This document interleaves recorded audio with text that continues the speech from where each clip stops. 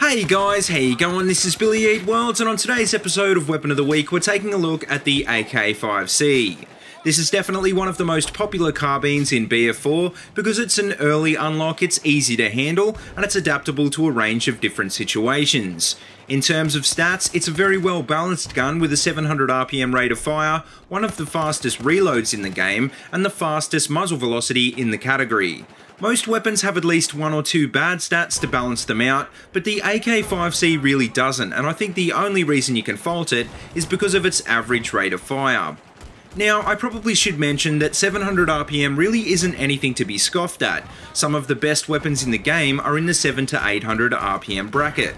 Obviously, the AK5C isn't going to fire quite as fast as guns like the ACWR, but on the other hand, it's probably going to be able to land a whole lot more shots.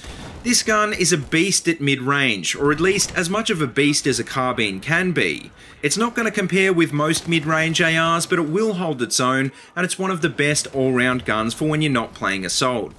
My top tip for the AK5C I think would be to make sure that you're prepared for enemies so that you can get the drop on them. Like I said, this gun is a very well balanced weapon, but it's not exceptional in CQB, and more often than not you'll find yourself getting outshot by AKs if you're not careful. Also, don't be afraid to hipfire this gun. That's after all one of the benefits of a carbine versus an assault rifle. You can also get away with sidestepping while shooting with the AK5C, but for mid to long range targets you'll definitely want to stop and pop to make sure that you don't waste bullets. Now, in terms of attachments for the AK5C, in this video I'm running the gun with the hollow sight, flash hider, ergo grip and the target detector. The hollow is more than enough for this gun. The flash hider will hide the muzzle flash, the ergo grip will improve mobility and hipfire, and the target detector will help spot enemy players. I'm really starting to become a big fan of the ergo and the vert grip because they can turn a carbine like the AK5C into a run and gun machine.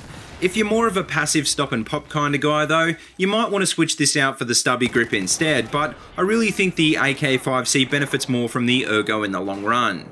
If you haven't already tried out the AK5C, or if it's been a while since you've used this gun, then definitely give it a go. It's not the best gun for every situation, but it is a decent all-round gun, and it should serve you pretty well on just about every map.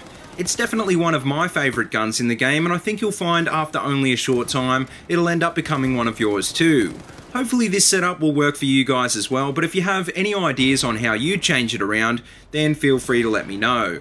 But anyway, that just about wraps up this episode of Weapon of the Week, so let me know what you think of this setup and feel free to suggest a weapon and customization for next week's episode. As always, if you like what you see, please remember to like, comment and subscribe, and if you haven't already, please check out all my other Battlefield 4 videos. I've got them all linked in a playlist in the description below. But until next time, see you later, and have a good one.